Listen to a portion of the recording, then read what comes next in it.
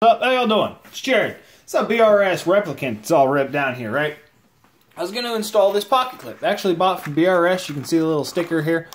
Pocket clip, assembly, new item, all of that. Ordered that one off of, I believe, I got that one actually off of Amazon.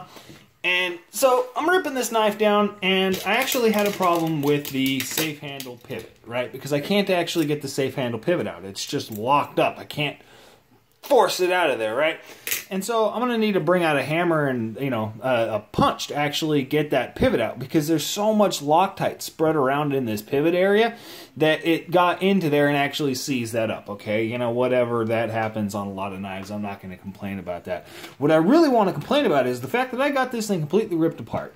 And you've got to replace the actual little standoffs, because this is the actual pin that is in its stock, and then this is the pin that comes with it, with the actual pocket clip. You've got to install this little plate, all of that. But the way that this, first things, I pull this out of the box and I notice this little scuff on it. And you can actually see right there that that's a little indented mark that came out, that it just wasn't finished from the factory. This part wasn't flat, and so the actual finishing didn't get down into that little groove, and so there's a little dent right there on the pocket clip, brand new out of box, right? So, okay, that's kind of shitty, whatever, it's not like this was a $25 freaking part. It was $25. And then I come to the back here, right? And I'm going to install this thing. So I'm like, okay, I got to put these little plungers in and then set it up, whatever I got to do. And it fits in there just fine. That one fits in there. But they actually bent it on the hole. You can see this? You can see how it's bent on the hole for that second one there. This thing doesn't fit. You can see that? You can see how much that hole is actually bent over there. There's that little lip, that little sharp edge right there that's created because it's bent on the actual lip. I can't even use this. I'm going to have to file that down. I'm going to figure out a way to do it and actually file down the inside of there so I can actually fit this thing through, because I'm just too damn lazy to wait 2 weeks until they can actually ship me out another one. But this is ridiculous. I mean, that kind of, what is that? I understand you needing to get a bunch of parts out onto the market, small company, whatever, but come on, guys, this is just ridiculous. All you got to do is make the bend in the right place. It was machined. This thing was actually misdone from the factory, which just kind of upsets me. And now I just wanted to complain about that, as well as I just picked this one up, right? This is a Brous Blades B3, okay? And I'm going to be on the phone with Brous Blades over this one. This is a beautiful knife, isn't it? I actually really like this color. I didn't like the color as much online in a lot of the photos that I saw, but I kind of really love this just mustard yellow handles. I actually really like it. And it's not the fact that the latch has problems. I'm going to get into that. The overall Balisong has problems. The pocket clip is on the safe handle for some strange reason, just because Brous got to be different, right? Look at that blade centering. Look at that centering. And this is as loose as it can get, because if I tighten this any more, if I actually tighten up that pivot any more than it is right now, let me bring this thing in here, right? So if I tighten up this pivot, I need a Torx 8. So if I tighten up this pivot anymore, it'll help that blade centering, right? It'll actually help the blade centering out so it's sitting just a little bit further into the middle. Just a little bit further into the middle. But look at that. The handle, it doesn't move. It's stiff. Look at that. It's just seized. And so when I actually do loosen it up to the point where it moves, and it's actually kind of free floating, I don't know if you can see that there, it kind of moves a little bit by itself, and then it actually goes far enough over where it will collide with the side of that. And this is it has a black coating on the blade, and so I'm just gonna beat up the black coating on this blade as it smacks into the side of this handle every single time I close this knife. I can't even flip this knife because it's so far off. That just freaking kills me on the fact that I just paid almost $300 for this knife. And I did pay overpay. I know that you can get them for about $220 right now online, but look at that. Look at that. It's ridiculous. I'm mad about that one. I'm having a lot of problems with Balisongs recently. Give me a minute. Okay, so I've got an idea, right? What I'm going to do is I'm going to take this spike. This is a old Schrade old timers golden spike, right? I'll take this little plank of wood right here, see if I can slide all this over for a minute. I don't know if this is actually going to work, but I'm going to take this little plank of wood and find a hole that's actually deep enough. That one will work right there. Let's see. See that? This is steel, and this is titanium. So the thought process is if I jam this thing in this hole, hard as frick, I can actually probably, if I can get the thing off. Yeah, you see that? That looks promising. Now, I'm going to take my little pin and see if it'll fit. Ah ha ha! Check that out. Yeah. Yeah. So I opened that hole up so that now this will actually fit. It'll mount onto there. So what I'm going to do... No, that's not the right size. I need the other long one. Where's the other long one at? That's not the other long one. Give me a second. Losing stuff all over the place, right? There's the other long one. So I'm going to put those on there. I'm going to slide my little extender plate. Okay, and this. Alright, so now I got to figure out which side of the Balisong. This is going to be the back side of the Balisong, back side handle. See if I can thread both of these pins through. They actually want to go through. 1 and 2. Bam. Alright. Got that in there. So once that actually sits flush, that'll be alright. Except for the fact of how far it's sitting off.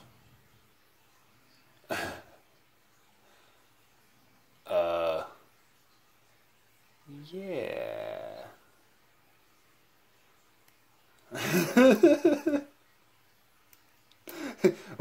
If you don't understand what I'm laughing at, it's that. It's the tension on that pocket clip.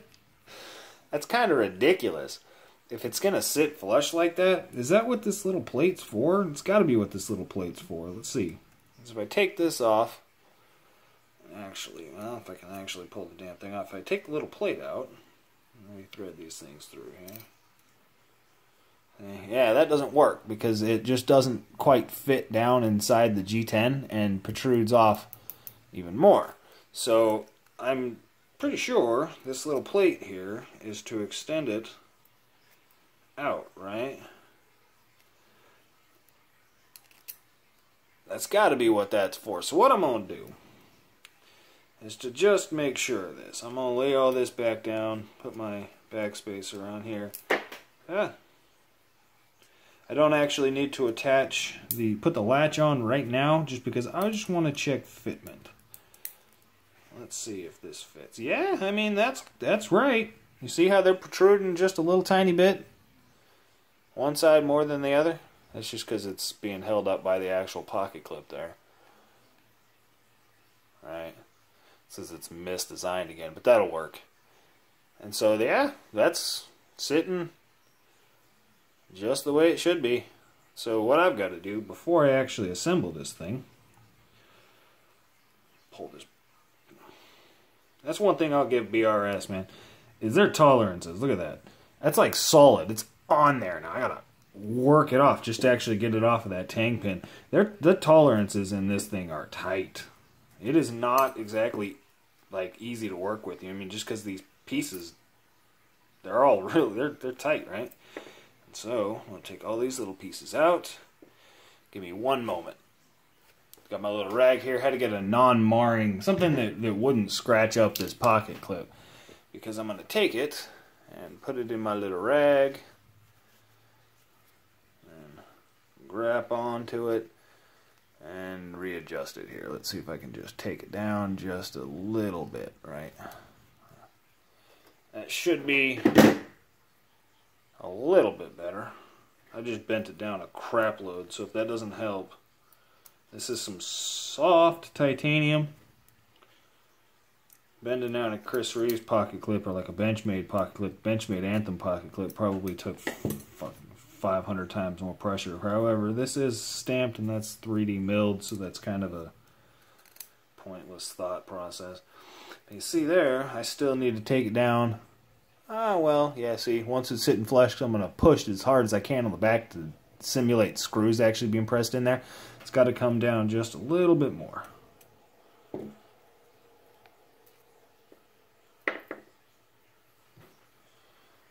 my rag.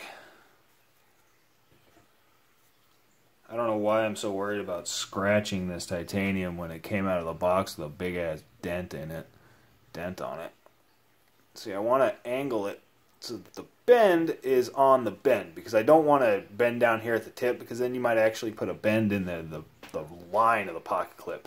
You want to keep it at that back section, so try to put most of the actual torsional stress right there on that back corner. So now let's see. Look at that. That's ridiculous. Okay, now let's see if maybe if I'd have bent this thing to fit, I wouldn't have needed to widen that hole. Yeah, okay. You see? And now I'm over tensioned a little bit. So, gotta come back out. I'm gonna make this thing fit, come back to you. Yeah, see? Flush up against the scale, and that back section there is actually, it's still hovering. I don't know if you can actually see it. It's hovering just like a fraction of a millimeter, right? And that's actually going to give me proper tension so that when I screw it down, the pocket clip will be tight actually up against that scale. So it gives me just a little bit of extra tension on the pocket clip actually in my pocket itself. So now I'm just going to reassemble the rest of the knife. Stick a little back spacer on there, get my little pin for the latch. Look at how tiny that thing is. Look at how intricate the milling is on that little part right there. You wonder why these knives are expensive? Stuff like that. Stick that in there. Get my scale.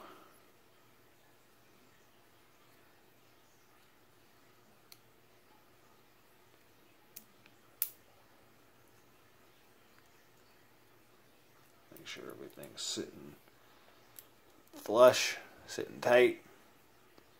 Looks good. Latch looks good. Everything else looks good. Slide my little top scale back on there. Just gotta line up those pivots, and I gotta hold these back pivots in, otherwise they'll be sliding out on me. So I'm gonna take my bottom screw. You can see I've got the screws lined up. Bottom screw, second screw, tang pin. Just because I like to keep them like that.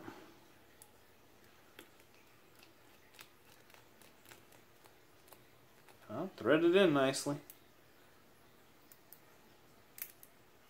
Yeah.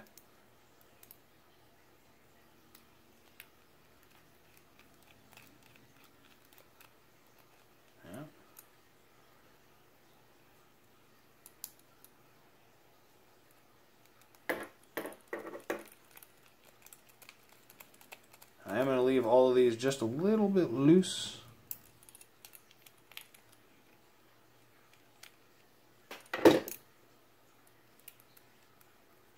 Looks good. Sticking off quite a bit. Quite a bit off of there, but looks decent. I can definitely feel it. That'll give me another indication on where I'm sitting while I'm actually flipping this thing. I'll slide my little bushing in there. That bushing is, I don't think actually functions as a bushing. I don't think it does anything. Yeah, I'm pretty sure that bushing actually doesn't do anything. It's just not, yeah, it doesn't seem like it would. It's not protruding on either side of the blade, tang of the blade. So what I'm going to do is put my pivot in there just a tiny, tiny little bit, right? Less than that, less than that. Sit it in there just like that.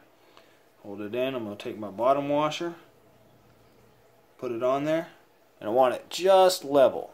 Just level. So that way the pivot will actually hold that bottom washer in place while I slide on the blade. Slide that blade in, stick it through. That was too far, because I don't actually want to put it all the way through, just enough to hold it just into the blade. If that pivot's actually sitting through into the blade, it'll hold it on there. It's going to, I just pushed it back through. But it's going to hold it all together so that you can actually finagle the next little washer. Now, if I can push that pivot out. Go back down, man. Come on. Work with me here. Pull it out, see? Doesn't want to come out. So I'm going to slide my washer in there. Line it up.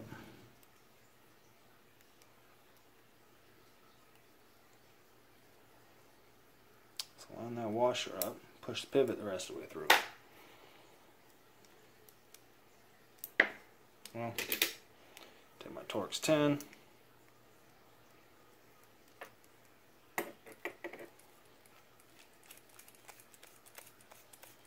That's as much as it'll let me thread onto the pivot. So I'm going to take my other. I didn't actually wind up taking the safe handle off because I can't get that pivot out, which is a pain. That thing not quite tight, just sitting in there, you know, all the way down. Oh, see, I can thread that one most of the way in.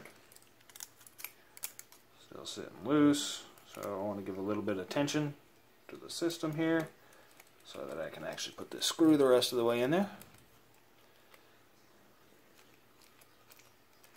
All the way tight, as tight as it'll go. Do the same thing to this side, as tight as they will go, and then back it off. Back it off. Check if it floats. Yep, definitely moves well. It's moving, and blade play. See, I've got a little bit of blade play. So is it the bite handle? Nope, it's a safe handle. See, a little bit of rattle. Is there any rattle on the bite handle? A little bit of rattle on both. So, keep going. Tight. Tight. There's a little bit of rattle on, I would think it's a safe handle. A little bit on the safe handle. Bite handle's solid. So, a little bit more torsion on the safe handle. Barely any play, and yep, back in motion, got a pocket clip on it. Not bad. Check blade centering. If I can actually get this thing to focus. Yeah, it's still sitting loose. It's still loose. Let me tighten it up some more.